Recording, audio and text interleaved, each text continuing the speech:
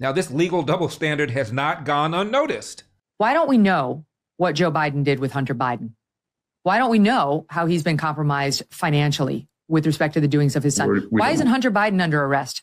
Why has it taken 3+ years for us to figure out that Hunter Biden's committed crimes with respect to drugs and guns, and he lied explicitly on his gun application form and so on? In the case of Joe Biden, it's because they won't investigate. They have refused to look into him in this relationship.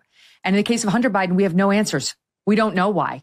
And so it's hard to get worked up about the Donald Trump subpoena. That's where I am on it. It's really hard to get worked up because it's a double standard.